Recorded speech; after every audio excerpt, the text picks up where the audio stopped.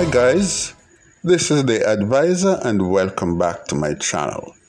Now, I'm going to call the name of some communities in St. James, and I just want you to tell me what comes to your mind. For those who are familiar with Jamaica, just tell me. All right, Flankers, Glendovan, Norwood, Canterbury, Salt Spring, and Albion. All right, these are areas that are all in St. James, in the Montego Bay area and just on the outskirts. All are in the constituency of St. James Northwestern. That is the epicenter of all of that. Now, what will ring the bell with all of these is that these are places where the most bloodletting goes on, the concentrated series of bloodlettings that puts about 20% of the nation's total crime figures happens right in about a 12-mile circumference. Yes. So what we're looking at, and all of this is in one constituency, Northwestern St. James. This is the constituency of Dr. Horace Chang. And coincidentally, Norwood was also the headquarters of the Stonecrusher gang. Yes, that was right there in Norwood. Then there is a small community there in St. James also that is called Granville.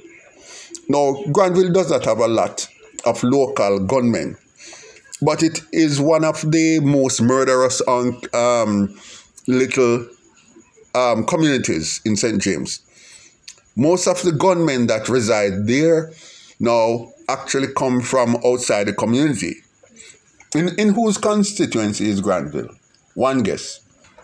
That person is no other than our National Security Minister, Horace Chang. Now, Horace Chang beat Francis Tulloh in the 02 elections to take over that constituency. Now, he was placed in there roughly 18 months before, or could be a little less, because my estimate, based on what I'm hearing, between 14 and 18 months, he had been there and trying to win the constituency. And in that space of time, before the 02 election, leading up to the 02 election, 7 of the PNP's top workers on the ground and organizers for that party were killed. There were 5 men and 2 women. Now, this was all placed down as being up to gang violence, because before that, there was a lot of violence. It wasn't caused by the political parties. There was a lot of gang violence because most of the gangs were not aligned to any particular political party. They were just fighting over turf.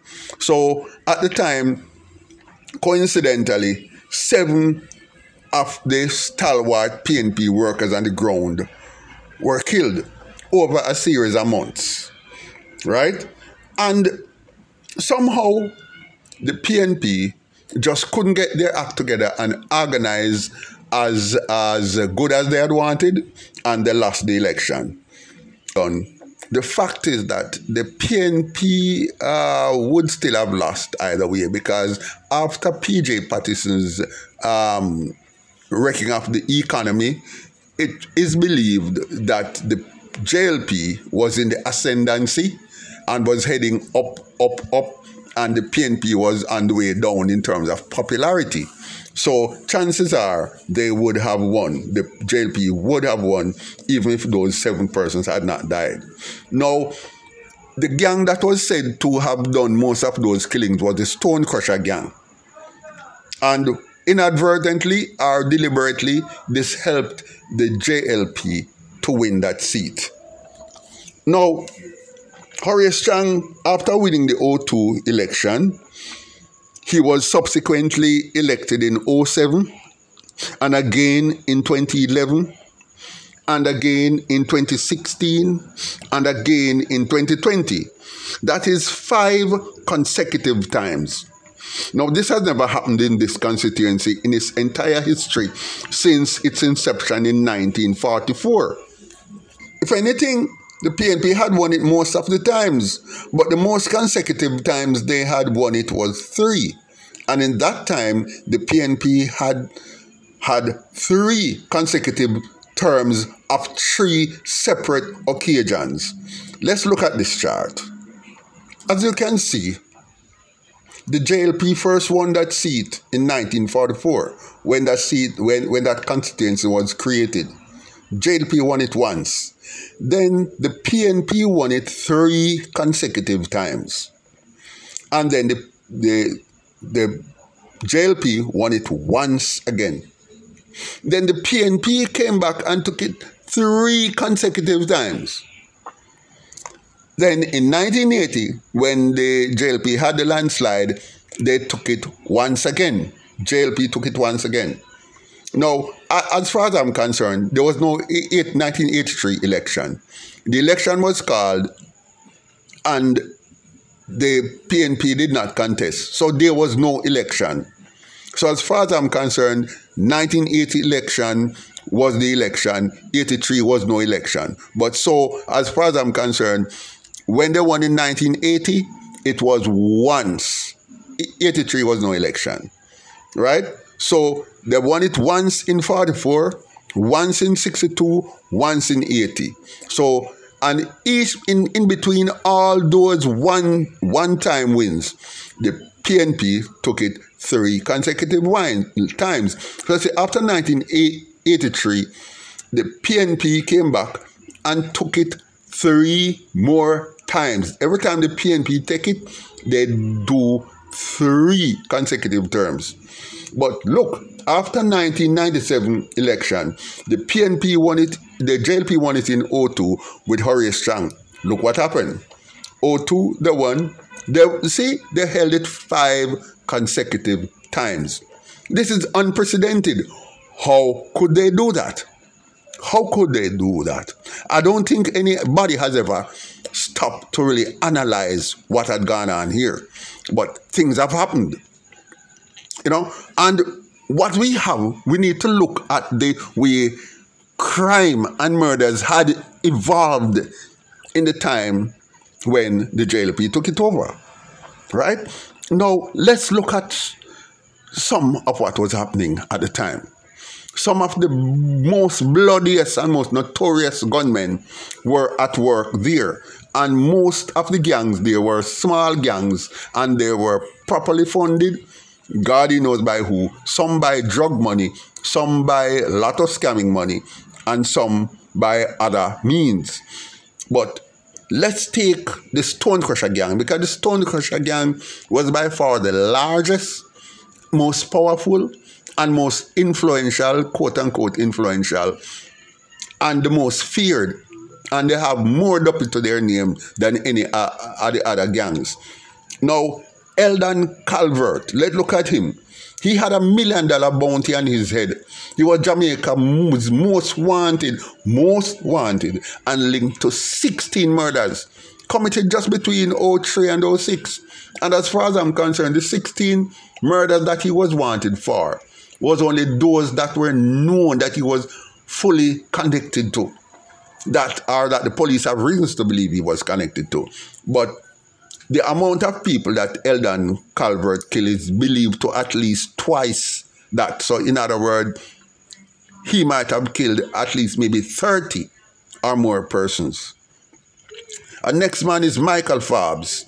Now, Michael Forbes was killed, after killing 5 people one night on the 7th of February. I think on the 6th of February, they went back and killed him the following night in Huddersfield in Orakabesa.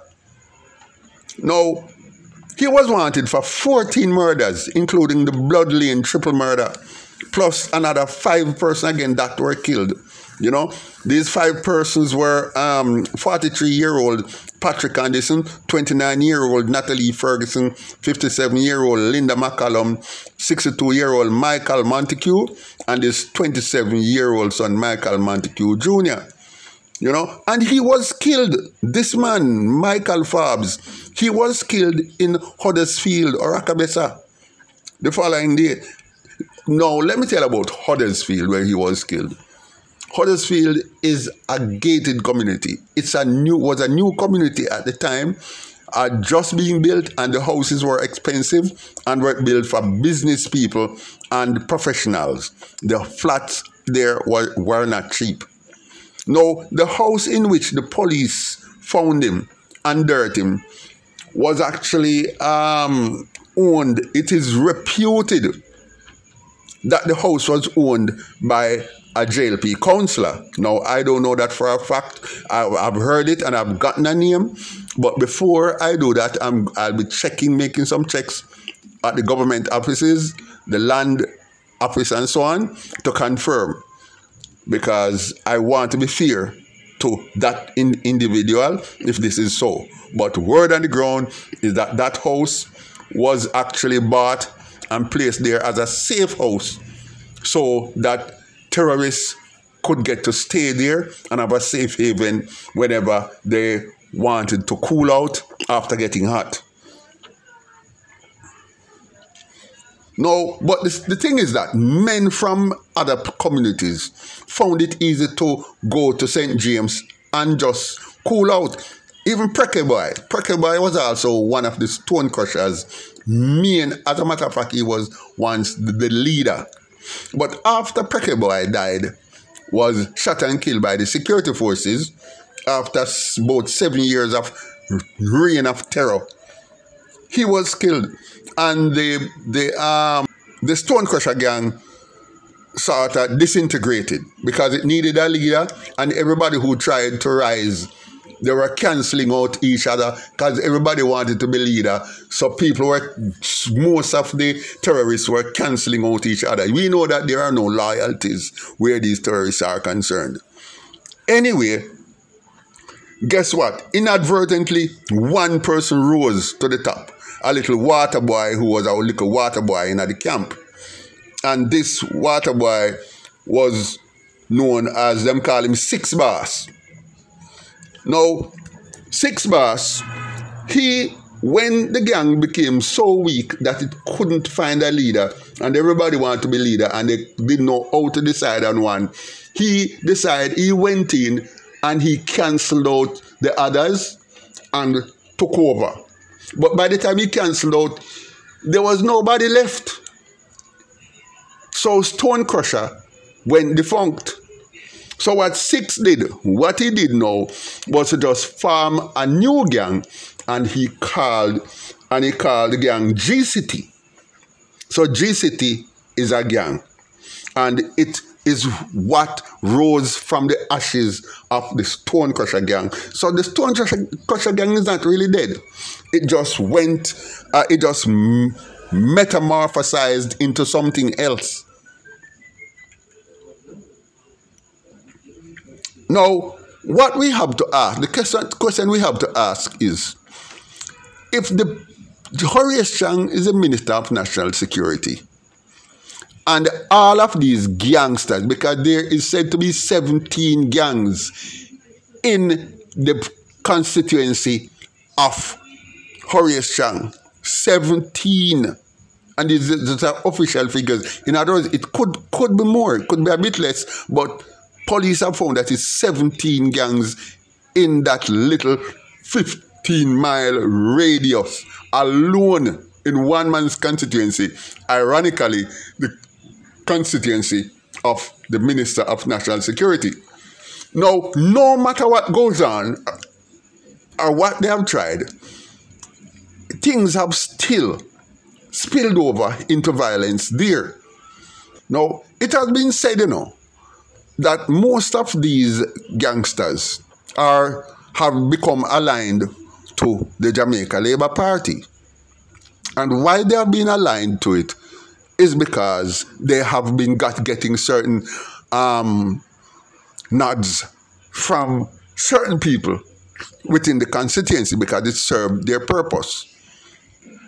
Now, if this is so, and Horace Chang has this going on in his constituency and have given either tacit or explicit approval for these gangs to continue, where are we going as a country? How could he be in that position and be controlling both the gangs and controlling the Minister of National Security? But do you think that Andrew Holness don't know about the nefarious activities of Dr. Horace Chang?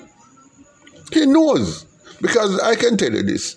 Andrew Holness knows everything that goes on in everybody's life in this country. He can know. And here is why. The Prime Minister have access to all the data on any citizen anywhere in the world that he wants to gather data on, within reasons. All he has to do is to simply ask for the data. The FBI, the CIA, MI6, KGB, Interpol, NSA, that's the National Security Agency in the United States, and all other agencies worldwide would tell him what to want to know on anybody. So if he didn't know what Horace Chang was up to, all he had to do was to simply take up his phone and call anybody anywhere on earth and get an answer. Simple as that. So Andrew knows exactly what Horace Chang is up to. And to further this off, anybody know where Andrew Holness got the name Brogad? Does anybody know? Well, I'm going to tell you because a lot of people don't know. There's this six boss, as they call him, Squash, one of the greatest, the most bloodiest homegrown terrorists that turn on and turn off bloodshed in Jamaica. He gave Andrew Holness that name. His name is Squash. If you look at the screen, you can see that evil piece of dung. There he is. That is Squash. And he gave Andrew the name. Now, why has Andrew hung up the name? If Andrew didn't want the name, and seeing where it come from, that it come from a man who is a farmer, who is a terrorist, known by Interpol. And if he takes the name from that person and hug up the name, now him friend, a dirty terrorist can give you a name and you hug it up and love it up and don't denounce it, nor denounce the person who gave it to you, and don't tell me say you didn't know this man antecedent and all the activities that comes with this man, because you have been told. If you also wanted to know about Horace Chang, you could have known, because you can know about anybody. So tell me, Andrew, how you get the name Brogad and hug it up, and you take the name from a terrorist, and you have a national security minister who is the head of national security and also the head of a line of terrorist gangs who have them there in the community hugging them up, and they are there till this blessed day, and he can't even move them. That no make no sense. Another thing to look at again, why you can know that Horace Chang is very, very tainted, is that on the 6th of December 2022, the Honorable Prime Minister traveled with a delegation to the United States, to Washington, D.C., to discuss matters with United States officials. The main theme of this visit and the main purpose of this visit was to matters concerning national security. Now, they were there to discuss, among other things, money laundering, drug trafficking, gun running, gang violence, and of course, and to try to detect Jamaican gangsters who were hiding out in the United States and who were sending back guns and money and directing the violence from the United States. One of who was Squash. Yes, among others, but I'm doing a separate video with those guys, so I won't get too much into that. But here is a significant part of that visit on December 6th. I think the Prime Minister spent 5 or 6 days there. Among the guess who was missing from that delegation? Remember that this is a delegation discussing national security. You know who was conspicuously missing? The National Security Minister, Dr. Horace Chang. He's missing from a meeting that has to do with his specific portfolio. What do you guys think? The US government does not trust Horace Chang. And they know say mix up. They don't say Andrew mix up too, you know. But here is what. They have to deal with Andrew Holness because he's the Prime Minister. No, they don't want to see Horace Chang. As a matter of fact, Horace Chang is on a list of 5 cabinet ministers who the United States want. But because they're in the cabinet, the US government is giving them time, giving Andrew time to sort them out. It's 5 at least minimum, including Horace Chang, in the Jamaican cabinet, current administrative cabinet that the United States government want. And why would the US want Dr. Horace Chang? Why they want him like how they want Dudus? Why is it that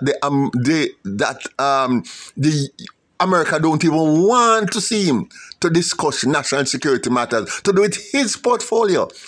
Come on, think what it is. Think on those things.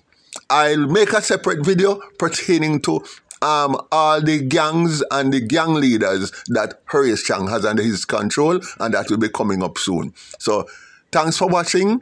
Like, share, and leave a comment below, and I'll see you in my next video.